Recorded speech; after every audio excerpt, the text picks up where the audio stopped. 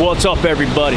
Jesse, SlotCityFishing. Got a good episode for you today. I know that you guys have heard of the inshore slam, which is a trout, redfish, and flounder. Well, today, if it's a real thing, I caught a beach slam.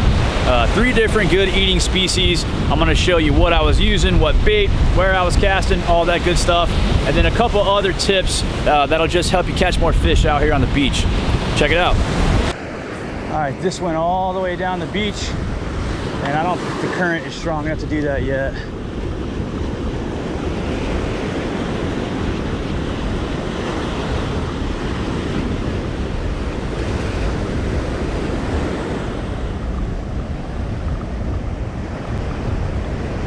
Yeah, this one.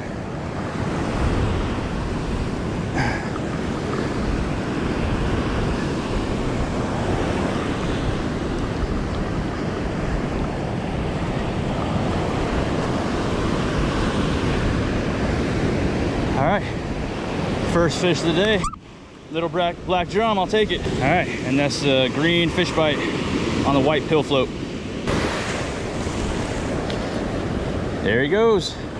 All right, guys, we've been here for about 30 minutes and I caught that one little black drum. I'm not really digging this spot, so we're gonna move. If you're not catching stuff as fast as you want to, just move. That's why it helps to get the nice cart with the big wheels on it and stuff, because you can move real quick. And I wanted to show you guys this, a way that you can keep your stuff from getting tangled up. That way you can move even faster. So reel in your line, take your sinker off of your coast lock, attach it to one of your eyes, and then hook your fishing hooks together and reel out the slack. And then that'll make it to where while your rods are bouncing in your cart, your hooks aren't flying around and getting stuck on all your other rods and stuff.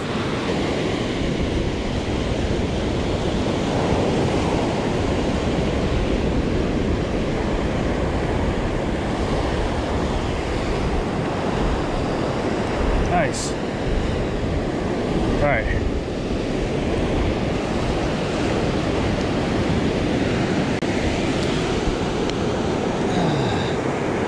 I got this whiting on the green Fishbites white pill float. This is what I've been catching everything on lately. All right, dudes. We got that small black drum. Now I got a whiting. I moved 3 times. I don't know if you can see behind me, but I found a nice little cut of deep water. I did catch a hardhead catfish, but right now the tide's about to swing. Once the incoming tide starts rolling in, it's gonna bring in fresh, clear, hopefully good water. We'll see if that happens, but this is a pretty decent whiting. We're gonna put them in the box.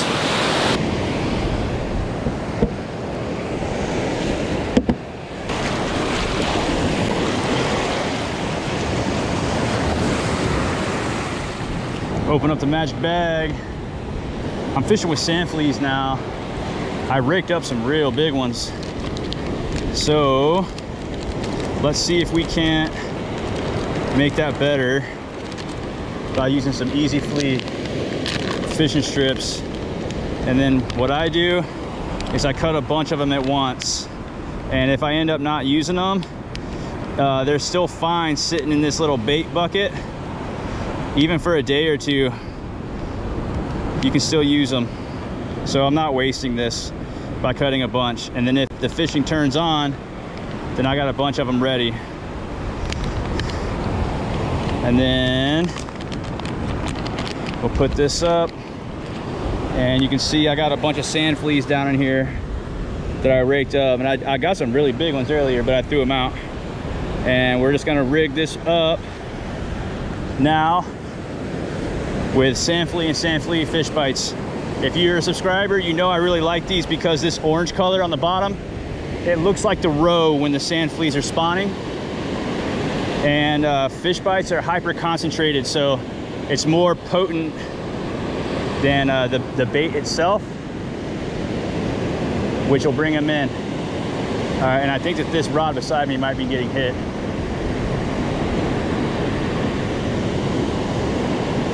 Just yeah. Woo! Here we go. Okay.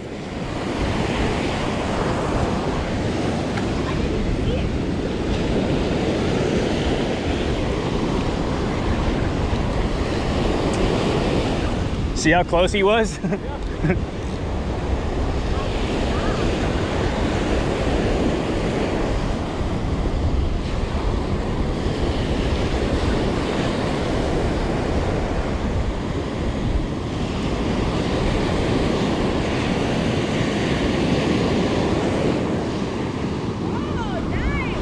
that's a pompano. That's what I'm trying to catch. That's the one?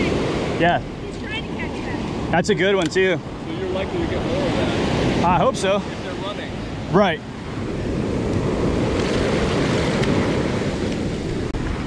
Yeah, you don't want to lose it. That's a pretty fish too. Yeah, and they're very, very, very good to eat. If you had a way to keep them, I'd let you have them. Oh God, no. No. We've had, since we've been down here, we've eaten a lot of shrimp, but okay, there you go. Yeah, so he's a keeper. Yeah. Woo! 12 incher? Yeah, 12 and a half. Yeah, nice. Yeah, that's a good one. Good for you. No, we're happy for you. Yeah. Cool, you want a picture? Yeah, I do. You want to hold him? I don't even want to eat them. There, perfect. Nice. It's great Nice talking Yeah, to you. yeah, y'all take care. I'll see you on the way back. Yeah, enjoy your vacation. All right, guys. We got first keeper pompano of the day. So we got a whiting and a pompano. For this fish, I threw it up very, very, very close because this little beach that I'm fishing on has real deep water just right off the shore. It's about waist deep, only like 10, 15 feet out in the water. So I got my pole spread out. There's 4 of them. I got 2 of them that are pretty long out and then 2 of them that are pretty short, but they're all at different distances. So now that I know that they're up close like that, I'm gonna start reeling them in and see if I can't catch more up close. But this fish is 12 and a half inches and he's a good fish keeper. So there you go.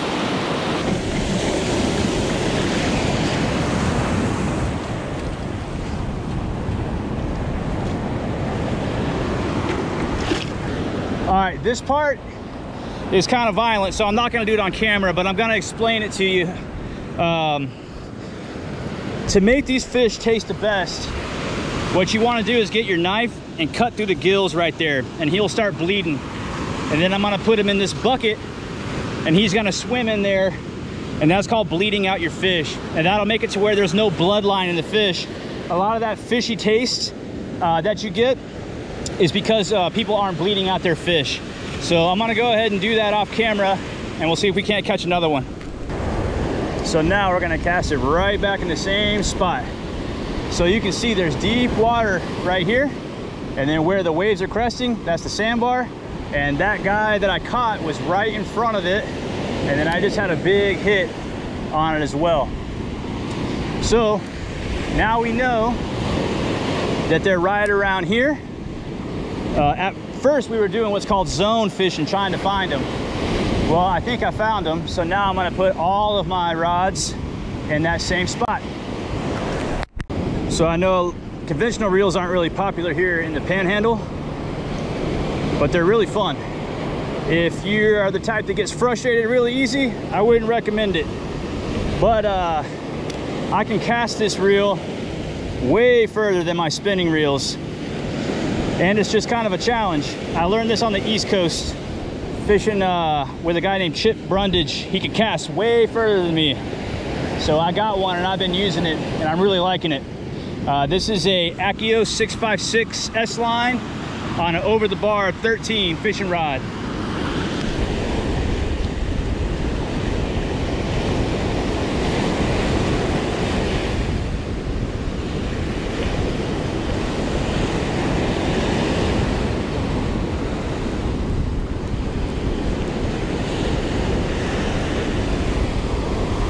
Nice.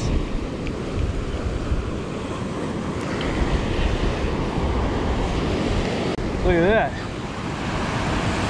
I didn't even know he was on here. This is a pretty good one. He might be legal.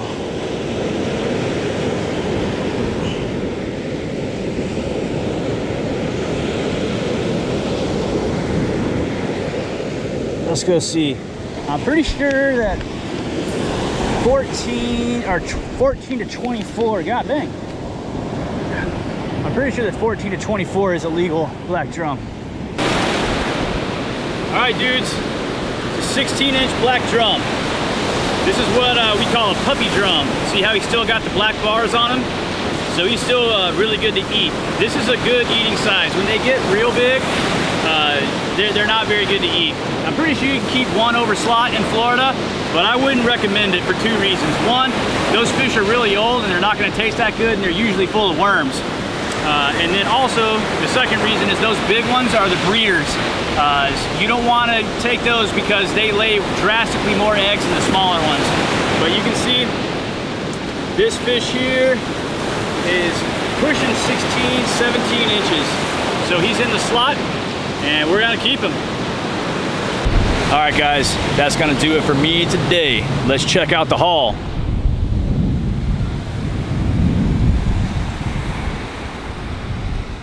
We got a black drum, pompano, and a whiting. So those are all three really good eating fish. You can just catch them out here on the beach. I used the same tactics for all three of those fish. It was just set rigs, double dropper rigs, pompano rigs, whatever you want to call them. I got another request, somebody asking me how I tie those rigs. I'm gonna make that video for you really soon. But yeah, hopefully you guys learned something out here. Let me know if you guys got any other requests for videos. I really like the comments, and it inspires me to make new videos. So let me know what you guys want to see. But yeah, it's a really great day out here. Big takeaways were, if you're not catching fish in the spot that you're at, quit wasting your time, pick up your stuff and move. Having one of these big beach carts, not required, but definitely helps you move a lot. I move 4 times a day and I probably walk 2 or 3 miles on the beach. And then other big takeaway is that zone casting. So I caught that pompano right up in the shallow water. The black drum was on that conventional reel and I threw it way out, like about 100 yards. And then the whiting was just right in front of the first sandbar. So always when you're out here, stagger out your rods until you figure out where they're at, and then try to cast in that same spot, and you might be able to pick 1 or 2 more out of there, out of that spot. But yeah, if you aren't a subscriber, please go ahead and do so, and we'll see you guys in the next episode.